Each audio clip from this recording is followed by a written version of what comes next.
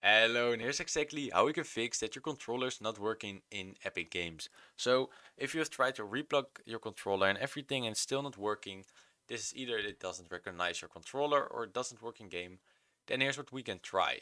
So, what we can do is, first of all, close down your Epic Games. Make sure it's fully closed by going to here and click on exit. And now we're gonna use Steam. Why are we gonna use Steam? Well, Steam offers controller support for every kind of controller. So if we connect our controller on Steam, we can use it to play Epic Games. And this is how we're gonna do it. So go to Steam, then click on settings, and then you're right here. So go to your controller section right here, and then enable every single input that you have. Now, let's say that you have PlayStation, enable PlayStation. Let's say you have Xbox, enable Xbox. If you want to be sure, you can just enable every one of them. And right now, you should see your controller right here.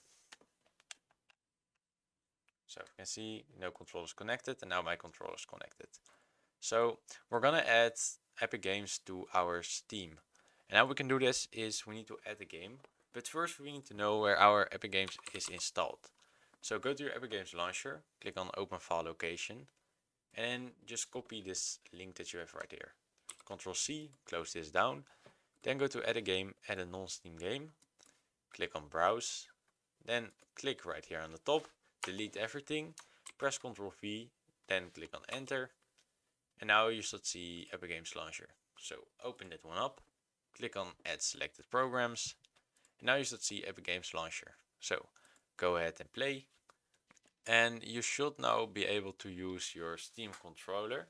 If you now open your Shift tab, if you open your Steam overlay, you can see Steam is activated. And in this case, if I use my controller, as you can see, I can use my PlayStation controller and I can play, for example, Rocket League with a controller. So I hope this video has helped you, and if it did, then please leave a like and subscribe to the channel.